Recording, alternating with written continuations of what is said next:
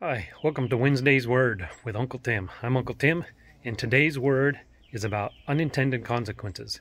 And actually, this is going to be a three-part series, starting today with different stories to illustrate my point. This first story is just kind of a silly story. It's not true, but the next 2 weeks, I will be telling true stories that have some real, true, serious consequences. So let's get started. Once upon a time, there was a king, and this king loved cheese. I mean, he really loved cheese.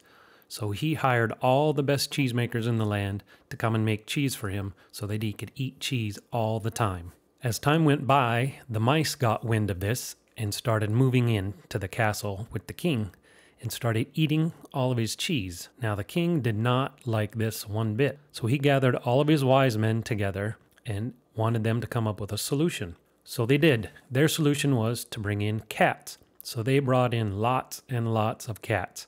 And sure enough, it worked. The cats chased the mice away. So once the cats had chased all the mice away, the cats decided they were just going to go ahead and stay in the castle. And so the mice were gone, but now the castle was overrun with cats. Well, this got old really quick to the king. So he called his wise men back together and said, okay, we need a solution. Get rid of the cats.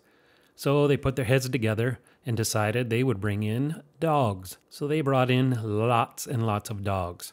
And sure enough, it worked. The dogs chased the cats away. But the dogs decided they wanted to stay in the castle. So now the castle was full of dogs. Well, the king didn't like this one bit. He had gone from mice to cats and now dogs. So again, the king called together his wise men and had them come up with a solution. This time their solution was to bring in lions to get rid of the dogs. So they brought in lions. And sure enough, that worked. Away went the dogs. But now the castle was full of lions. The king said, this is absolutely no good. Can't have all these lions running around the castle. So called the wise men together again, said, all right, solve this. So their solution was to bring in elephants. So they brought in elephants, lots of elephants. Sure enough, the elephants chased the lions away, but now the castle was full of elephants, bumping into things, tearing stuff up.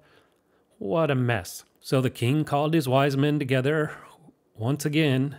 I'm not sure why he hadn't fired them by this point, but he called them all together, said, okay, we need to get rid of these elephants. So the wise men got together and came up with a solution. The solution was to bring in mice. As we all know from watching cartoons when we were children, elephants are afraid of mice. So they brought in mice and away went the elephants, and the mice moved back into the castle with the king.